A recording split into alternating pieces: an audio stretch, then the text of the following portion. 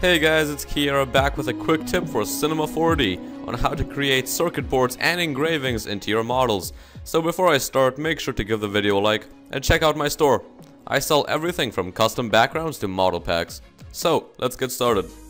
So first of all, you're gonna need a plugin called Maze Trace, found in the description below.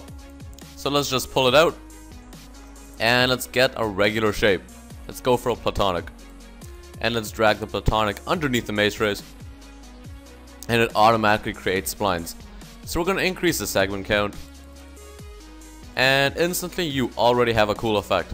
Now all you need to do after this is get a circle spline, scale it down, then get a sweep NURBS, and drag the circle spline and the maze trace underneath the sweep NURBS.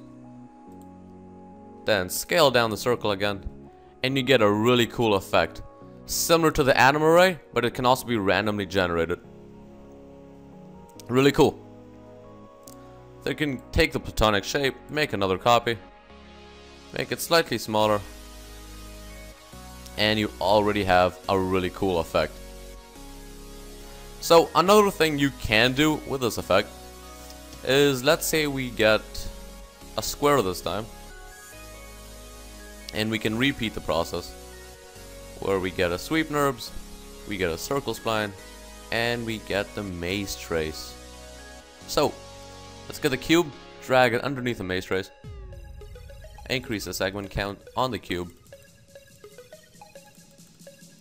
So 6, 5, let's see where it generates a cool pattern.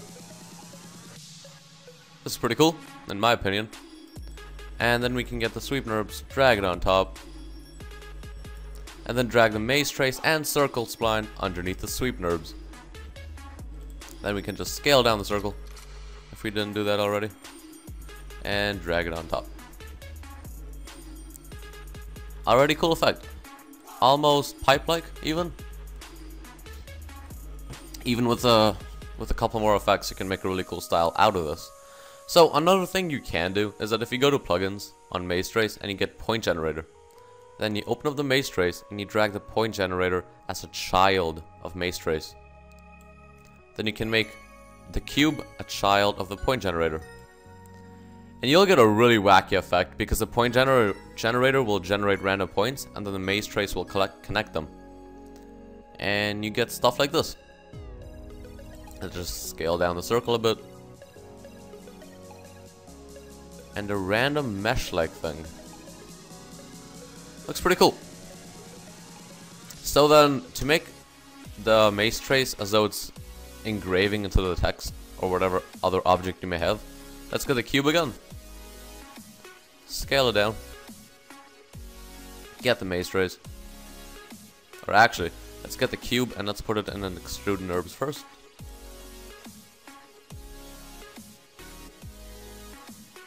Good. Now let's get another cube. Drag it under. Get the maze trace. Drag the new cube underneath the maze trace. Then let's increase the segment count. This will do. And now let's try to use a cube spline, a square spline, instead of the circle one. So let's just get the rectangle one. Then get the sweep NURBS. Maze trace and rectangle spline go underneath the sweep NURBS. Whoa. Then we can take the rectangle spline and scale it down.